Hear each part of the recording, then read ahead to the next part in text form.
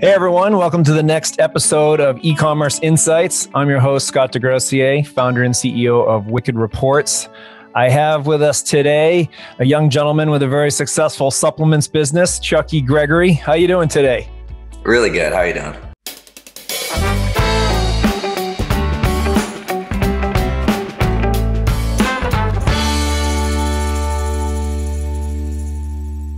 Doing great. Tell us a little bit about yourself. Tell us about your brand, how you built it, where you're at right now, and then we'll get into our usual data media buying questions that we do. Cool. Yeah. I mean, long story short, I've kind of always been an entrepreneur. For like the last decade, I had a business where we were distributing snacks to convenience stores. And I got to a point where I pretty much had like freedom of time, but then I really wanted to have more of like freedom of location. I was kind of stuck in Indiana and I couldn't get out of that with that. My least favorite state. Yeah. It's the most boring state ever. It's completely flat. So yeah, we're actually moving out of Indiana to Florida or Texas eventually. I'm actually in Florida right now. We got here today for vacation. But yeah, so I had in the back of my mind, I wanted to create a business that was online. Not sure exactly what that was going to be, but I knew I wanted to do something online and I knew I needed a problem to solve. So with our distribution business, we had to wake up really early all the time to run that. Like we had to start our routes about 4 or 5 a.m. So I kind of got in my head, I really wanted to solve how difficult it was to wake up in the morning, how difficult it was to wake up early. I wanted to create something we could call the cheat code to waking up early. Didn't know what that was going to be. Didn't know if it would be an info product, a supplement, who knows? In the end, it ended up being a supplement. The product's called the EarlyBird Morning Cocktail. It's a product you make the night before. We sell it within a cocktail shaker cup. Basically put a scoop with water, put on your nightstand. You wake up and you kind of start sipping on it from there. It's like a blood orange mimosa flavor, provides clean energy, mood boosting nootropics and electrolytes first thing in the morning. So we launched in November 2019, we had 300 tubs that the manufacturer got us finally after a long battle, and said if we could sell that out, that would kind of prove concept and we would turn into a legitimate business. So we sold that out within a month and then have been just getting inventory selling out since then. And yeah, gotten to a point now where we're really starting to scale. I'm an open book if you want to talk any numbers or anything like that. I'm not sure if you look at each individual's Wicked Reports numbers, you have access to all the cool data. But yeah, we've been really growing fast since like November and really starting to scale this year. The only thing that's held us back is how much inventory we've been able to get from our manufacturer. And we're finally solving that and on our way to scaling pretty quickly. That's awesome. I'm drinking decaf right now, but I've tried the 5 a.m.s and I've fallen back to whenever my wife says, get up, which is like 6:45. So that was tough. So how did you figure out what to put in that would work? Was it experimentation on yourself or how did you get there? Yeah. So, I mean, we were trying all these different habits and stuff, just like put the alarm clock across the room. We tried crazy things like even like sniffing salts that you see like NFL players use to get like hype before a snap. So we were trying everything. And then I read in a book, I think the book's called On Your Day, On Your Life. And it was like kind of outlined the perfect day. And his day started with what was called a morning cocktail, which was just like a glass of water on your nightstand with lemon and sea salt. So we started doing that every morning and it was helping a bit. And then I was just like, man, what if this morning cocktail I'm already drinking had, just everything that I needed. And it was just really simple to do, just one scoop. And it actually tasted really good. Because at the time it tastes like drinking ocean water because it's really salty and it's kind of gross. So that's where it kind of started. And then for like about 18 months, I just had all these ingredients. I would just order bulk ingredients and we would just test them. Like I would test it on, me, my wife and my buddies. I was always giving a new like concoction every morning. So that was kind of a fun stage where that was like the more entrepreneurial stage where we're trying to like develop the product. And then at the end, we had a really good formula we were confident in. And then we, started contacting like supplement manufacturers to get this made. Because like a powdered tub where there's 45 servings in one tub, just one scoop each morning. So, yeah. That's cool. I used to do my own electrolytes. I had all the bulk bags and just would mix and match, and yeah, some would be disgusting, and other ones I'd be like, man, I felt great. Oh man, I don't remember how much I put in of all this different. I used to have all these baggies and dust all over my office. Yeah, so it's fun at first. It's fun at first, and then like it loses its fun, and it's just like pain in the ass to like mix all these different things, and then you just stop doing it because it's just a pain in the ass. So you're selling out a product. So what's the game? How are you attracting all these customers to sell out a product? What are you guys doing? So we try to diversify our traffic as much as possible. Our main bread and butter, like most brands, is probably Facebook and Instagram advertising. We're spending about $2,000 a day on Facebook, Instagram right now, hoping to scale that pretty quickly here soon. And we have started finding a lot of success with Snapchat, doing Snapchat ads. The ads have to be totally different. It's a totally different audience, and the messaging has to be different. But we've been getting some traction there. And then we do some stuff on Google, mostly just branded search and stuff. And we've been testing some YouTube stuff. Haven't cracked the code on YouTube. I'm probably just gonna find a Google ad buyer soon to just, can of worms. Well, I get an app with Tom Breeze, who's the guru of YouTube, and the way it was like a masterclass in a podcast. The way he set up how they do it was like, you picture a video where your end state, how you're going to look like the video has to focus on who the person is after they get the results, which would kind of work with because the whole point of the early bird isn't like, I like getting up early necessarily. It's this achievement and great feeling and feeling good about your day. So start with the end result there. Start with the end result. That's what he said. So he's got an ad buyers club. That's pretty cool. That I would recommend you check out. He's the wizard there. So there's a lot of talk of marketers of match the message to the market. And so is it different targeting people you're targeting in Snap versus Instagram, let's say, or is it just the type of attention span of the people caused your advertising to change, or get into that a little more? That's really fascinating to me that Instagram and Snap would have different messaging that would work. Yeah, for audiences, it's pretty similar. With like Google, the audiences is so hard to like master. I think that's why I was saying a media buyer for that. But with like Facebook, most people could have a lot of success with just like lookalike audiences. So Snapchat has something similar. It's called, might be like similar to or something like that. I know Google has similar to, but they have their version of lookalike audiences. And that's been working well for us. It's just the style of the creative has to be different. We've tried like our more professionally done videos and just kind of transfer those to Snapchat. They didn't work. So the more organic, natural feel, just kind of selfie style video, just talking to camera, explaining the value propositions, explaining the benefits, how it works, and just really leaving them with a hook. You don't really even have to say much. I think our best ad is just like, hey, we discovered the cheat code to waking up early. Swipe up to learn more. It's like something super simple like that. But it's super like native, where it's just like selfie style video. Like if we had that professionally produced, people just tap right on to the next thing. Oh man, that's interesting. Well, that also goes to show you got to test, right? You think you got it solved, and you only got to solve one little spot. You always got to test. Yeah. Never ends. Yeah. Because we could have wrote off Snapchat pretty quickly in the beginning when it just wasn't doing anything. But then we started doing more stuff like that, and it's been working. We're not seeing quite as high of returns.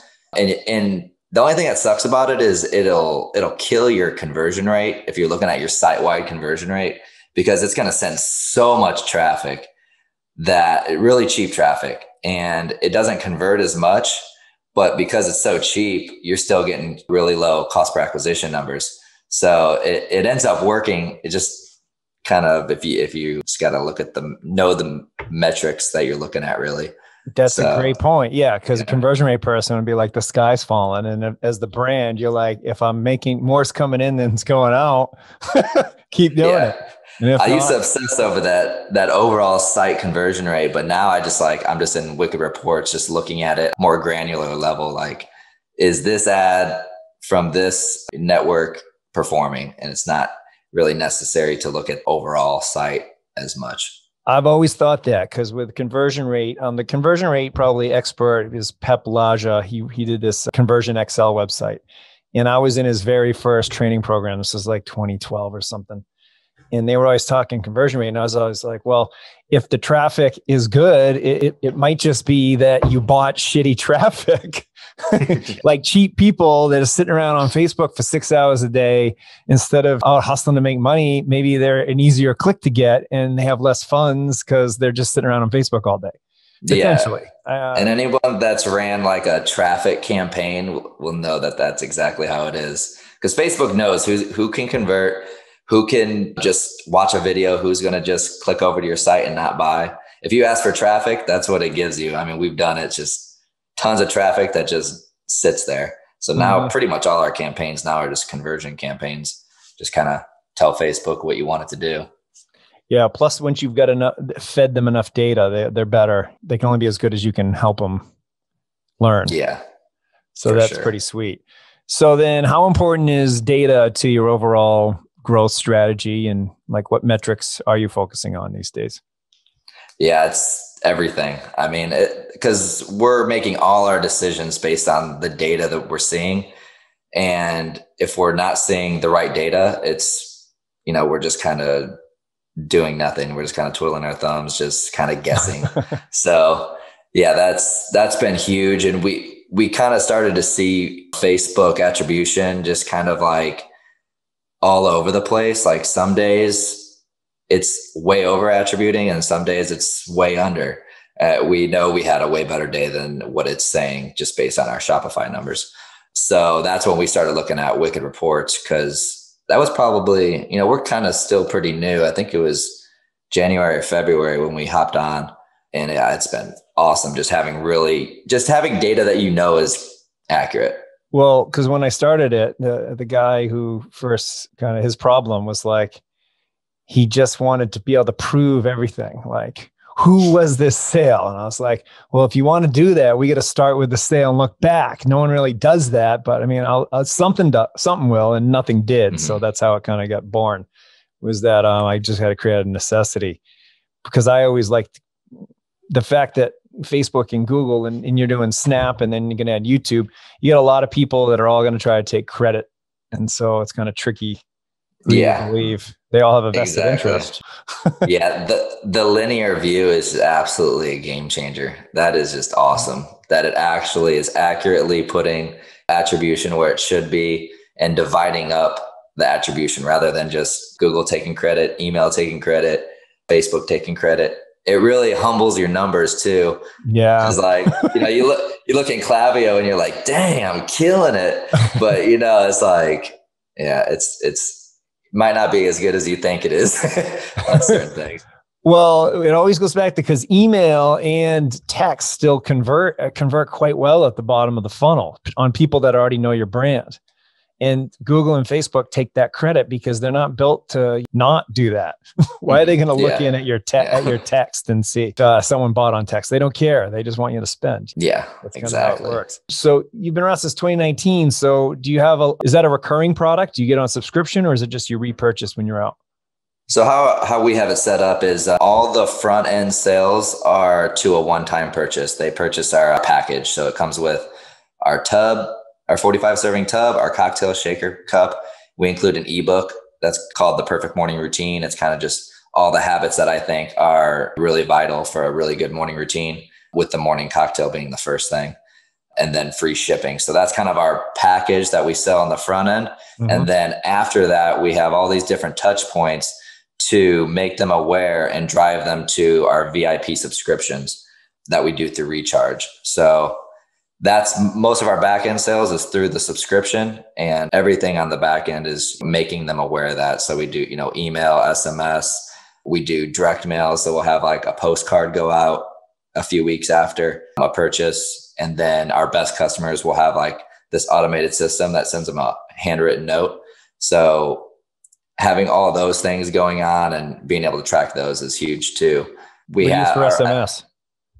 We're using PostScript right now for SMS. Pretty good. Mm-hmm. Yeah, it's been really good. Attentive has been relentlessly trying to get us to transfer over, and they have some good stuff there. So yeah, that's something we're debating between, attentive and postscripts. But I yeah, see people have success with both. So I'm yeah. not sure. People seem to like both that use them. So far, our SMS strategy has been pretty much all post-purchase. We have a program we call Get Shit Done Tuesday. It's like it's a text every Tuesday morning. It's like motivational inspiration that, on the thank you page, we'll have them opt into that. And then we'll have some emails post-purchase. But we get about a third of our customers to opt in for that weekly text every Tuesday morning. And then at the end of the text, we just kind of have a link to our VIP subscriptions. And then we'll also text them if we're doing any promos or any product launches or flavor drops. And yeah, that list can be really profitable. So customer lifetime value then is be pretty high with these VIP subscriptions. I mean, because if the drink works, then you're like, okay, I'm going to be drinking it for good. As long as you get into that second purchase, you're in business. So I got a lot of follow-ups on that because a lot of e-com brands trying to do recur. Some are doing it better than others. This sounds really solid. What so do you factor that in when you're looking at a campaign or a channel's value, or like how much profit are you looking to get by the first purchase versus knowing you've got a couple recurs coming? Yeah, our goal is to just break even on the front end. Right now, at the level we're at, we're making pretty good money on the front end. Our goal is to kind of just scale it to the point where we're breaking even on the front end, and we'll be happy with making the profit on the VIP subscriptions from the back end sales. And we also do, new flavor drops every like 2 months or so. Those will be huge. And then we're launching a new product in the summer that's called Nightcap. That'll be more like a sleep supplement focused on really high quality sleep. So getting them, we're going to be willing to break even just to acquire a customer. And if we could do that, we'll be in a good spot. Right now, we're still making money on the front end, which is awesome, but we want to scale up to the point where you're failing, you're making money. Yeah. We want to be we should be able to acquire way more customers and, really take advantage of our ad spend. So that's a true lifetime value approach then. And then, do you see which campaigns how the ROI can go up significantly over time, or how often, what type of leeway do you give a top of the funnel campaign, knowing that you're just trying to break even? Those ones are break even as well, even cold. Yeah, even cold. Yeah, even cold. Really, we have like a set budget right now because we can't go over a certain budget just based on our inventory level. So right now at where we're at, we're just like, what's working best and moving budget to that. But what's really cool that I've found that I could easily see in Wicked that I wasn't able to see before is how targeting different audiences and even different ads affect average order value and lifetime value over time. I thought they would all be really similar, but we found that, we have certain ads that target like an older demographic.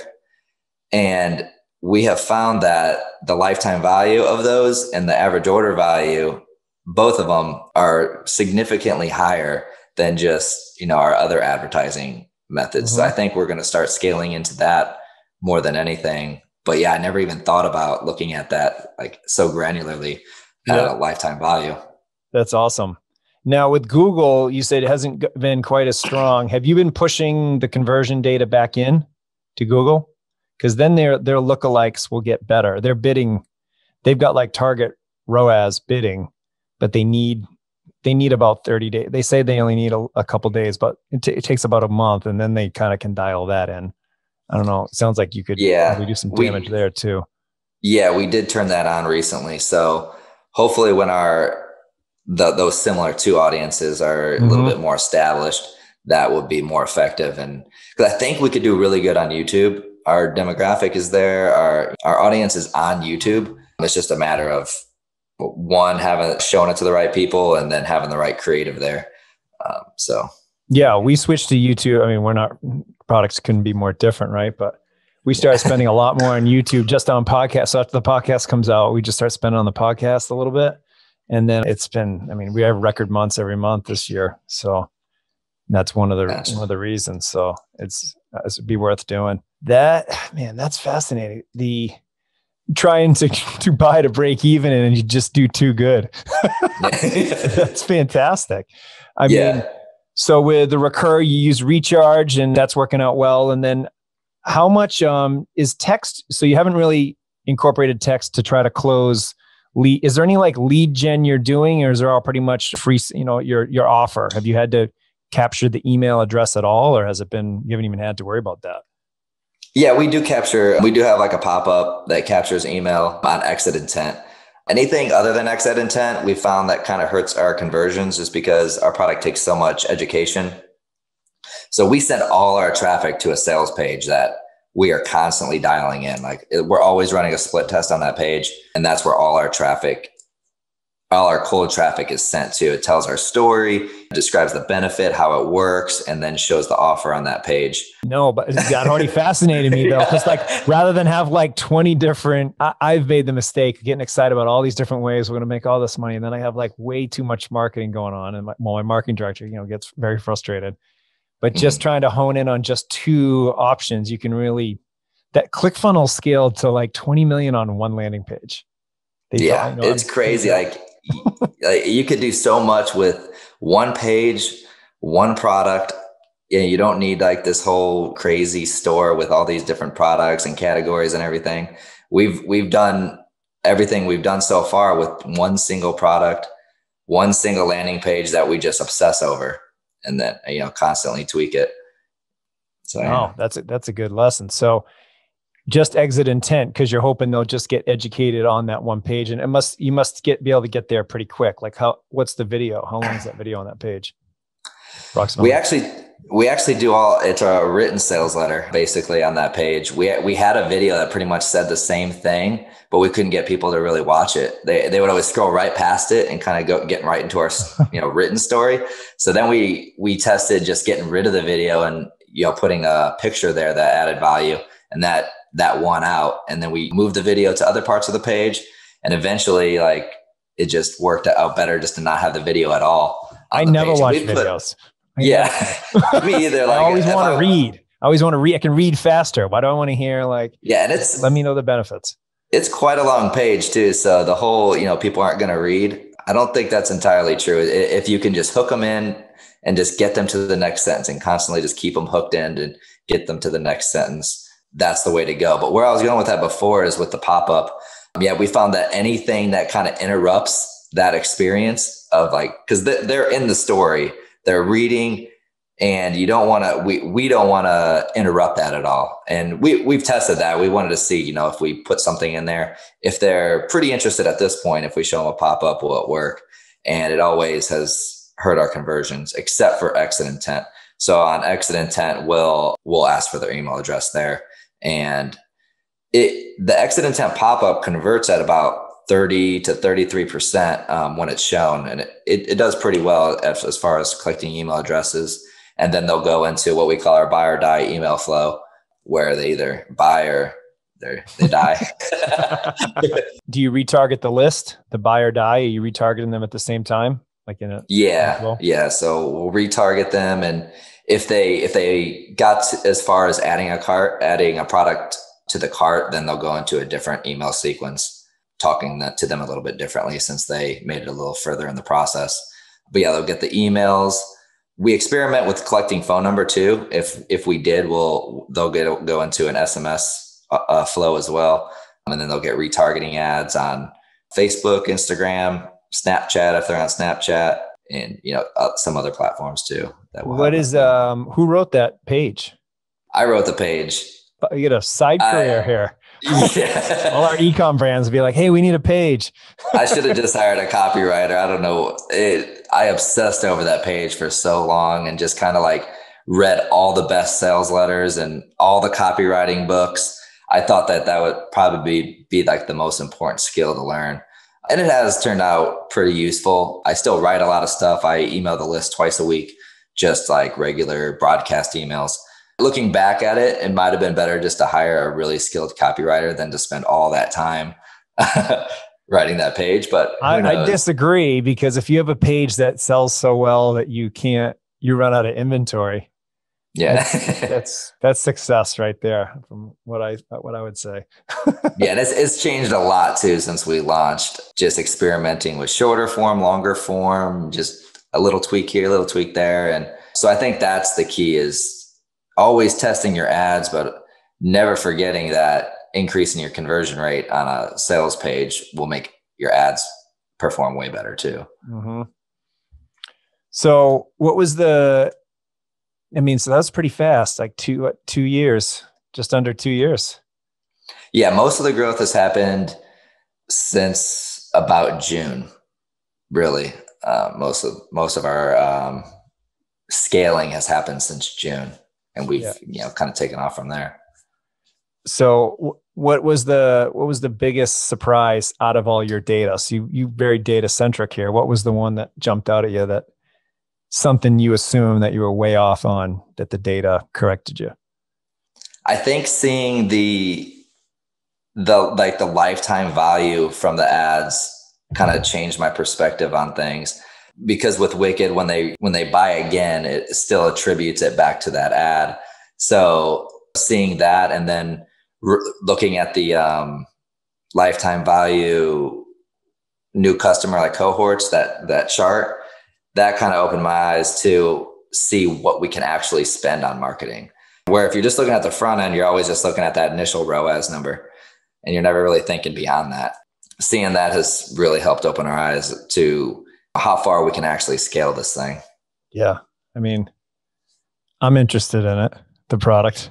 Yeah. There you go. I am. Yeah. I'm going to try it out. Awesome. I don't do any supplements right now, except for some green juice that works out pretty well, but I love them. I'm just kind of like, I don't know. I'm just waiting to get excited about something. This is it. Yeah. There you go. So I'll try it out. Hey, it works. Our customers love us. What's our favorite thing is just seeing all the reviews. We have like a reviews flow, and we just get so many awesome reviews coming in from customers. And I think that's helped us out more than anything, is like once we actually started getting a lot of good testimonials and good reviews, and the user generated stuff has just kind of taken us to the next level with that. And we've been like moving our review section on the page up and down and testing different areas. And every time we move it higher, it wins. People love reading like what other people's experiences are. So yeah, that's been really cool. I think, push for as many user generated things as you can, and, really push for those, reviews. Yeah. Hey, this was awesome. Time flew by here. Thanks so much for coming on. This is like super educational for people. So I'm psyched you're on. Thanks so much. Cool. All right. Awesome. Take it easy. Thanks, man. Bye. See ya.